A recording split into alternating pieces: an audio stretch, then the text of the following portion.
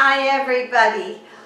It is freezing, and you know what? When we had the heat of the summer, I said I won't complain, I won't complain. But we ran out. I thought I'm going to go out.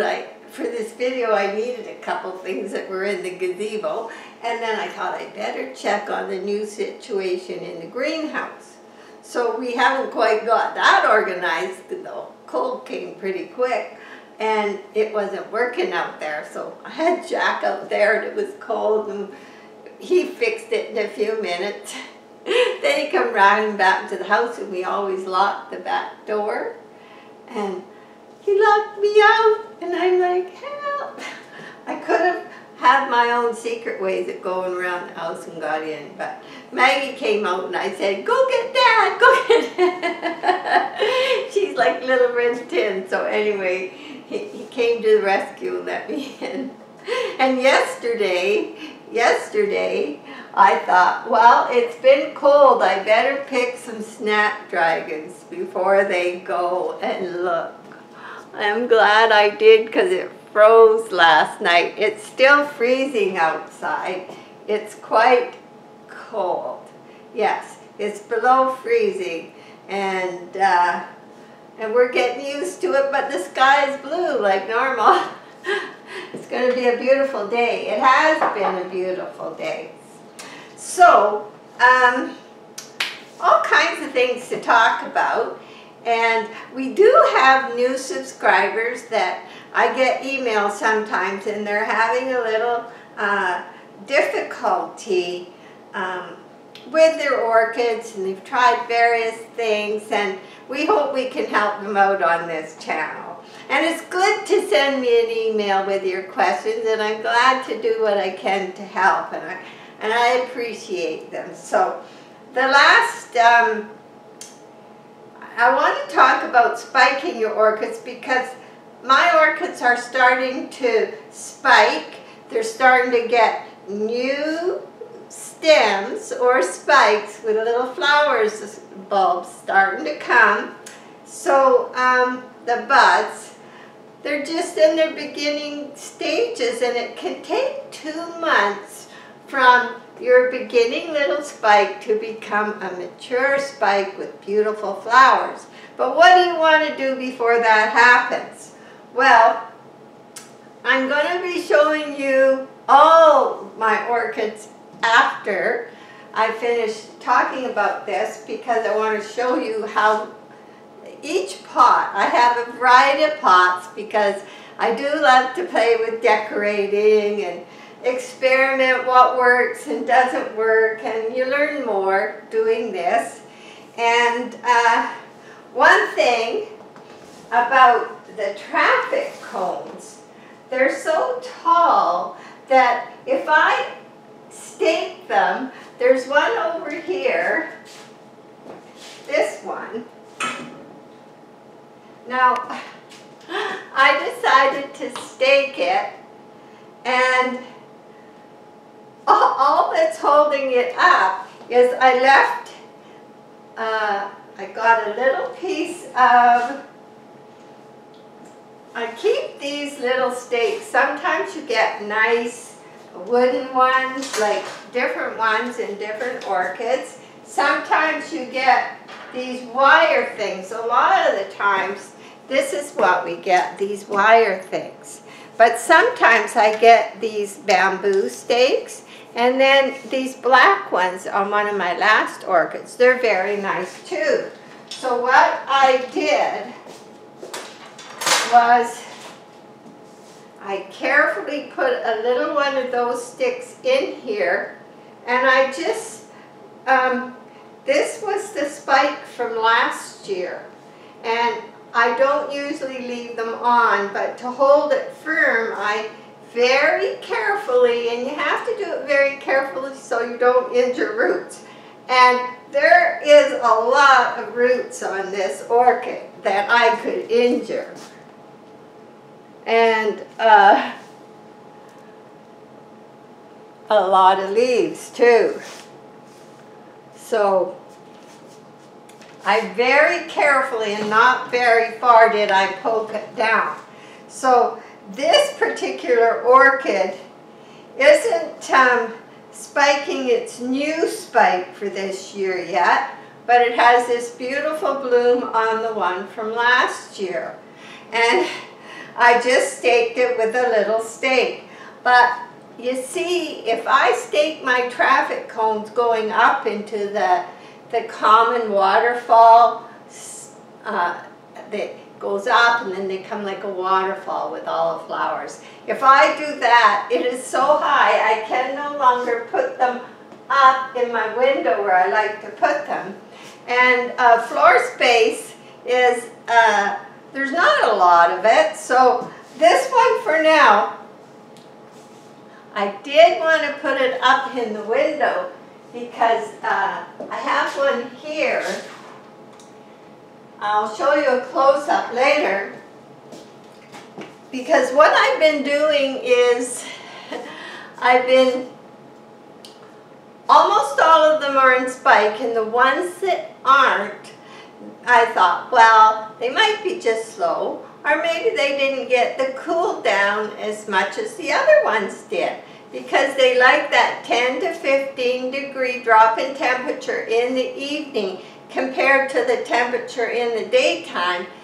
Phalaenopsis really like that, and it sends them little messages along with, but not as much as the length of day as it gets darker every night.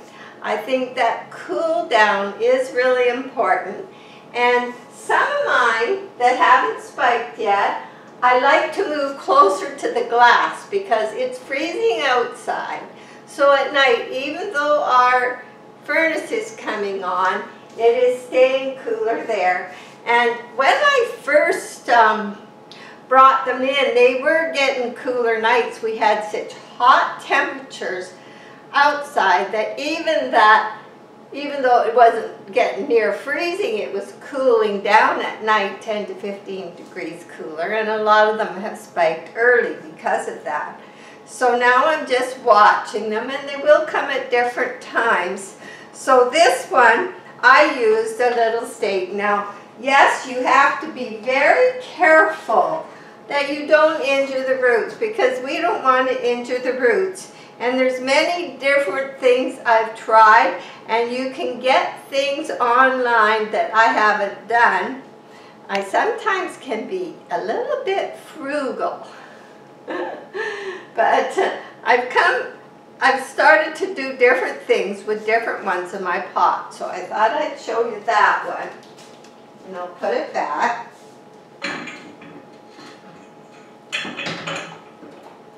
There. Now, this one here, I'm going to show you a close-up, but this is last year's spike that came that I left, and I normally don't leave those spikes. In the past few years, I haven't left the spikes. I've trimmed them off when the flowers were gone, right back to about 1 inch from the top of the medium, above the little mark where there's a little sign that a bud could come out. But I like to be about 1 inch from there, or even 2 inches. And later, when it's all dried off, I trim it back further. But it's just to prevent any fungus or disease from getting in there. So I like to do it 1 inch or 2 above the medium. And then when it starts to accept that back into nutrition for the plant, and that stem finishes dying off, you can trim it back to a more acceptable and prettier look. So some of them, because I've got so many leaves, my traffic cones have been very healthy. They seem to be so happy in them. They're a bigger pot, so I always actually I like big pots. I like lots of room for the roots. The roots grow to accommodate that. Healthy roots, healthy plant. So these ones, now it's deceiving because we have a stopper halfway down the traffic cones that actually makes, this is just it holds a bit of humidity on watering days, the part where there's nothing. But the traffic cones have big air holes for good circulation, but the pots actually end about halfway on most of them. And we have wire in there to stop the bark, but the roots seem to love going in there. Now,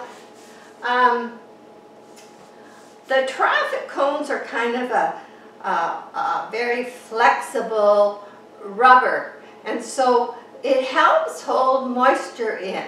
Yet they still like air circulation, so it's just a combination of things that really works. And you can do the same thing with a similar pot, but for some reason they just love these traffic cones. So all of my traffic cones are almost all in double spike. This is last year's spike, and I haven't staked these, and that's what I wanted to talk about. I do ramble on. Okay, what I want to talk about is, you know, you're trying to decide if you should stake it or just let it keep growing or let it be natural. And I'm letting my traffic cones be natural, because if I stake them sticking straight up, I won't get them in my window. And plus, they are high enough off of the ground that the flowers can fall. They're not going to be in my way. They're not going to be awkward. They're not going to be in another orchid's way because they're taller than a lot of the other pots. Now, so I'm not staking my traffic cones. But now, some of my little ones, and this is Tying Shin Blue Jay. She's still flowering. She's very pretty. She has nice leaves, kind of mottled. And she's not, like, she's smaller, so I didn't stake hers either. Now I could have, but she's not going to have a waterfall type of flower either because she's so tiny. So I let her stay just natural, how she wants to be. And this is a nice firm stake. And if you decide to put a stick in there and put yours up more, very, very careful, especially before it becomes this long. When it's about really short here, and that's the top, very carefully do you train this to go up, because you can snap it off very easily. So this particular one I am leaving. Now, this used to be a lamp. It's upside down. The base of the lamp was here, and Jack cut a hole that made it a little bit bigger for the orchid. And under the bottom where that hole is where the light post came out. But I liked it because it was terracotta, and Jack had drilled holes in it. And it has a fair amount of leaves. And I did leave last year's spike, but no flower has come. Now here we have a new spike coming. So this is a perfect size to start to stake. Now, you see that little, one of our subscribers sent me some beautiful little clips for my orchids. And let me see if I can put this right here without breaking anything. Oh, I have just a minute. I'll just put that there. Okay, so we have last year's spike that's good and firm. It's like putting a stake in, but then we have a new flower. Now, because this is so firm, I probably don't have to put a stake in there. In fact, if I want this one, being it's in a smaller pot, and I can very carefully very, very carefully bring that spike that's growing over and clamp it onto this. Now as it grows, I can keep clamping along here. Now I could also show you what I did. Now these are old, but I could also put one of these in and very carefully find a spot where there are new roots, and I'm always scared to do that, and it's often why I don't. And but Jack did make these years ago, and you can tell they're a little rusty. But these clamps are everywhere in thrift stores and whatever. And these are the stakes that come from an orchid when you buy them. And what he did is he just brazed or soldered or whatever that to the hand of the clip. And it works really good. I have a few of these and I'll be getting more out, but it was cold out there and I seen these and I grabbed them quickly. So you can bend this to go in towards the center of the plant.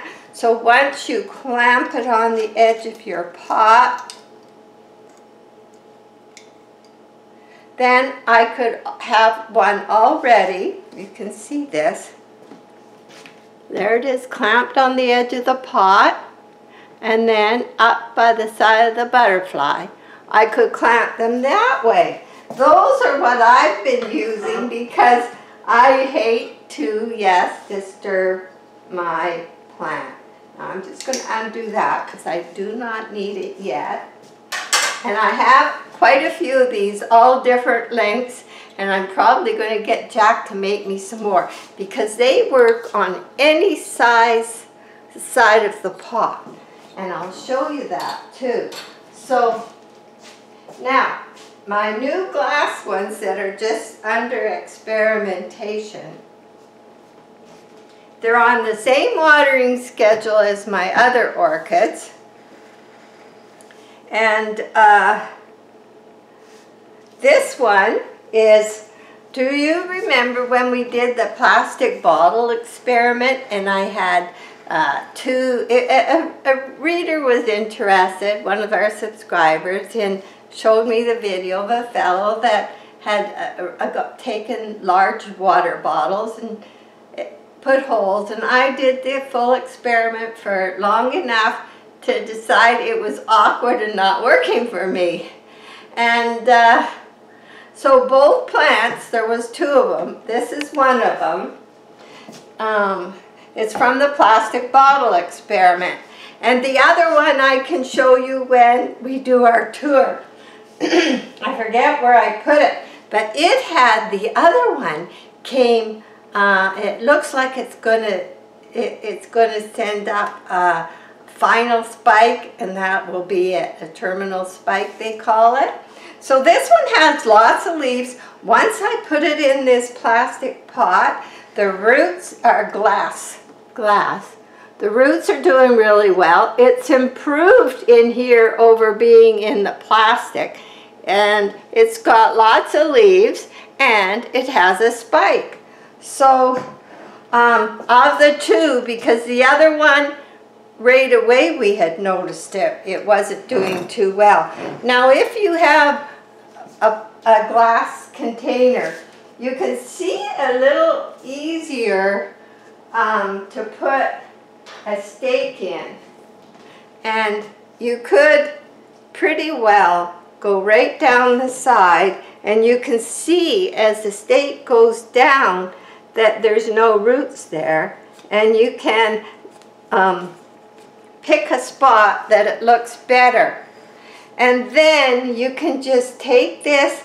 Now it to me feels too firm to try and hook up there yet, but pretty soon I'll be able to get it, and it can go, and it can be a waterfall. So this is another way, and it's probably easier if you have a pot where you can see where the stake is going. So that is the reasoning behind how I feel about that. Now, we should, quite often people say, oh, here's it. We will come back to this one. You know, have I got a spike? Is this a spike or is this an aerial root? Now, the one way to tell is when they're very small, it is hard to tell. But the tip of a new spike coming is thinner usually than the tip of a root. Now, they look like little praying hands, but as it gets bigger, you'll notice like these aerial roots, because they would be aerial roots if they're coming above the surface like a spike. They come out as if maybe they're going to be a spike, but they are an aerial root. And as you notice, they have a big growing tip. They're usually silvery gray. They can be shriveled if they've been there longer. When I water my orchids like the traffic cones, I'll show you close up. A lot of these roots hanging all down here. I spray them when I put them in the shower because that's where I water these. And I make sure the roots get a good bit of moisture also. Because they're older, they're dry, but you know, I just leave them. And if we'll talk about repotting the traffic cones on another day, but I have learned over experience not to try and loosen the roots. They hate that. They don't want to go through that. So we don't want to disturb them. So because it's just bark, I just shake it all out and then pour in some new bark and leave my plant stable how it is.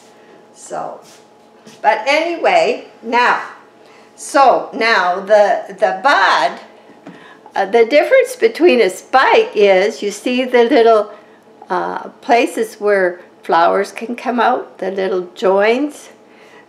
The aerial roots do not have these little portions where we could get a branching of our orchid. Aerial roots will just be long. They can get more roots coming off. But the difference is slimmer usually, but not always, but the color. And then you'll see little buds start to come on the tip, and then you know it's not a root. But once they get a certain height, you're almost sure to see the beginning of flower buds coming here and not here. So that's just to help. One of the questions I had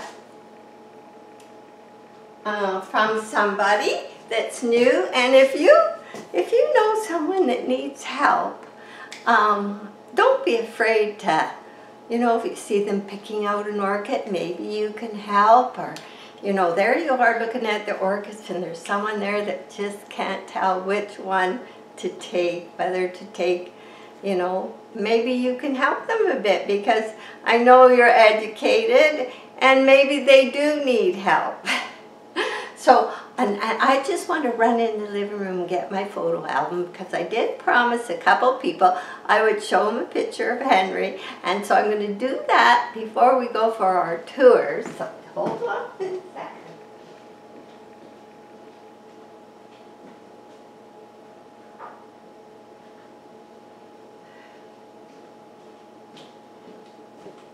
There, I used to have a great big wall down the hallway, and I had corkboard all up there, and I had all the family pictures there. And then I found this, and we had to put in and took off the door because the door opened into the spare room, and when guests came, it always took up so much space in there.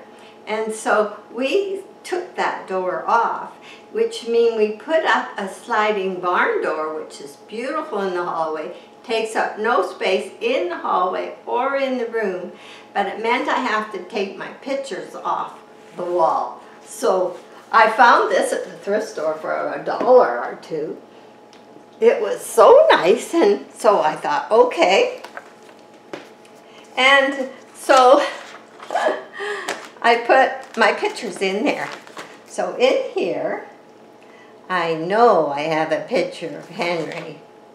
Yes. Okay, here we go. Here we go. We're coming. Because I always talk about Henry and our escapades. So here he is. He'd come over to the house and he used to play violin. I could go down to his house. This is in my kitchen. I had an old wood stove, and he'd come over and he would play his violin. And this picture is him at his place with one of his prize bulls. This is how he looked when I met him. And just trying to find. And down here, this is Henry and the neighbor from across the street helping build a fence down on the way to the farm. They taught me how to chop wood. Henry and Lloyd, they taught me how to chop wood, and they had an argument of what way is the best way to do it. But he was a good friend, and one Christmas, this is him making breakfast. One Christmas, I made all these stockings, and he never really got that much at Christmas time. His family was, you know, living further away, and he was an old single bachelor. So I'd made a Christmas stocking, and I had snuck down and hung it on his barn so that when he went out to feed the horses, he would see it there. So when we got over there in the morning, because he invited us over for pancakes, he was making pancakes, and he had the stocking hanging up there, and you'll see it in this picture. Right. There's Henry. There's the stocking I made him. He never said anything, and it was hanging on the wall. Yeah. Rosemary when she was riding a pony. But anyway, this is one of my milk cows here. Oh, it's hard to see if you got that, but anyway, I'll show you a close-up of that as we're doing the Orchid tour. So, yeah, fun days, a wonderful man, helped me to learn a lot of things. So, anyway, I wanted to share that with you because I always talk about Henry, and now you can picture him when I'm talking about him, you can picture him. But there was one time then, he was helping me. When we first moved down, we had the truck full of stuff, and I had a scuba tank because I used to, on the coast, scuba dive. It was behind the seat of the truck coming down Vancouver Island. And I heard this big hiss. What? The battery pack. You know what? I think I better hurry up and quick because it's giving me notes. I might run out and we're going to do the tour. Okay. To continue at another day. I'm not sure why it's doing that. Okay, let's go here. So there's Henry making breakfast and the stocking and playing the violin and the fence and my milk cow. So there we go. And here's a close-up. This is the older roots, and they will sometimes send out sprouts and newer ones.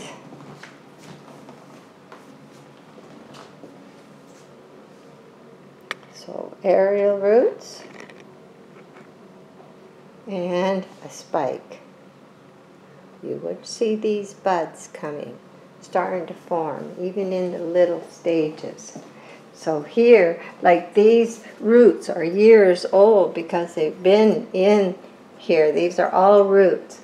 But I make sure on watering days, once a week and most of the time, and in the heat of the summer, twice a week, that these get sprayed, but they are stuck here.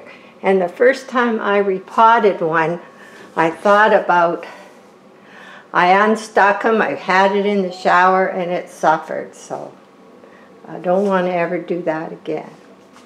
So here is your flower spike, and here.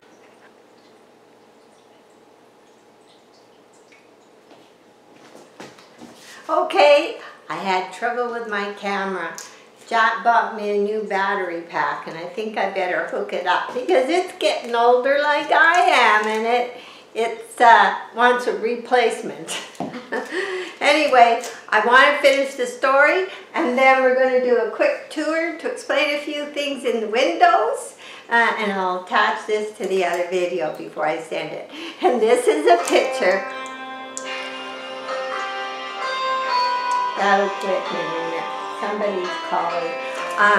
This is a picture when I first moved to Salmon Arm and had the farm, and Henry Kate started coming over to help me, and here we are doing some digging out in the yard, and I would have been, Rosemary was 10, I would have been 30. Here you go.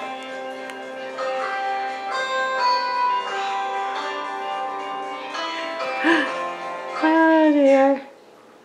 Oh dear. Whoop. Whoop. Trying to get it good. Everything's backwards on a camera. There we go. Okay.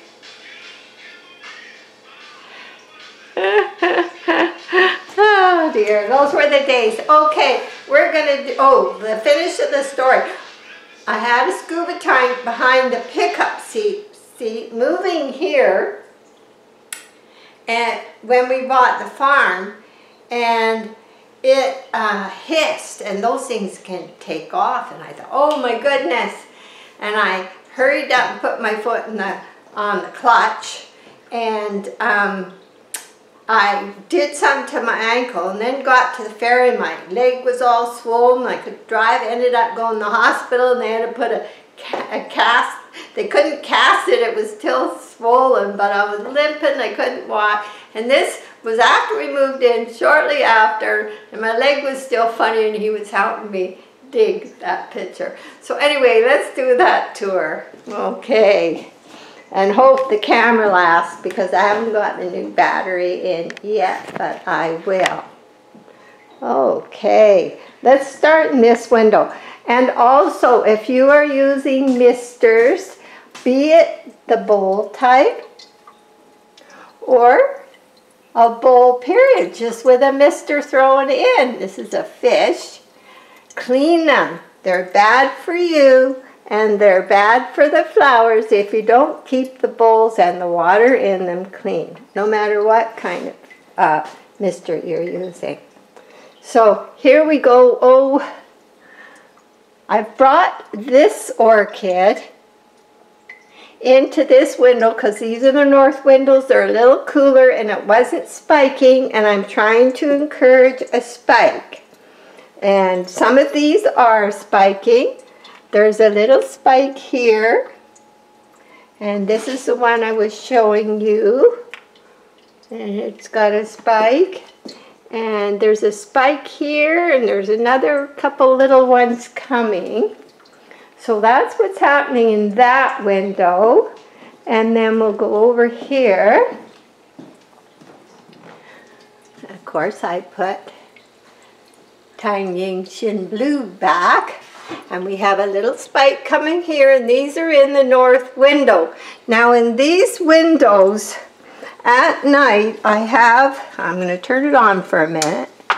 I have lights on both, just this one side of the window.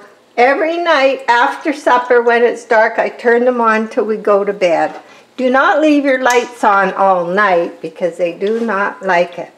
And my big lip is here, and she has a little spike coming. And you can see that the tip is like praying hand. It's thinner with a pointy shape.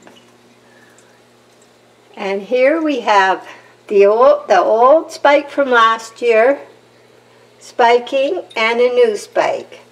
And I will be having to put this one upright. I have not done it yet. And things are going good in the terrarium. I still think I'm losing one though, unless a new leaf comes, but the rest are doing good. So that's that window. Now we'll slowly turn, try not to make you dizzy. And these are the traffic cones, and here's the older aerial roots. Of course, don't look, they're still healthy, they're still doing a job. You can miss them, and on watering day, give them extra water. But this orchid has lots of leaves. And it's doing good. And it's still, flowers are coming and coming, and there's some more. And that's on the old one from last year. Okay. Here. This is the one I've got by the window, trying to get a spike to come. And of course this one has two I'm leaving natural. They're curling around to get some light. Even the one on last year's spike. So we have two coming there. And up here, the same, we have two. Spike coming here and up there. And here we have the same. These are all the traffic cones. I made my watering day easier because they all go into the shower. So this is the old spike from last year, and this is the new one. So we have lots of spikes. We have one coming here. I don't think this one has one yet. So they have got their misters on, and because it's so cold and the furnace is running. So they'll be on for at least, probably I'll run them 5 hours a day. Don't run them all day. They do like a rest. And in here, this is the twin. And these are the two that were in the red pot I took out. And I put one in a porcelain pot and one in a glass pot. And they both have their spikes from last year. This one may be starting to go. It didn't have one when I put it in there, but it might be something. But it has a new spike, and this one is going after the old spike from last year, and it has a new spike. And over here we have a spike, and back here we have a spike from a plastic bottle experiment. And up here I put these here because they're not, well, this one here has a spike. The old one isn't spiking, but the new one is. Now, I'm waiting. I'm going to do another video on this After Dark Burgundy Smile very soon. I'm still giving it a bit of water because I did hear that if they're turning dry on the edge, it's a sign to quit. But I mean, it's getting near fall, so I will be cutting back. But Not yet, but I'm not watering every second day anymore. I have to cut back because it's been getting lots of water. And finally, Valmemoria Reddick getting a new leaf after losing one. Yay. So, oh, here's the one, the other plastic experiment, the one that's going to have the terminal spike at some time. It's done absolutely nothing. Did nothing in the plastic bottle, doing nothing in the pot. Still alive, but barely, I guess. So anyway, thanks for joining me, and I'm going to get this video out to you really soon. Bye for now.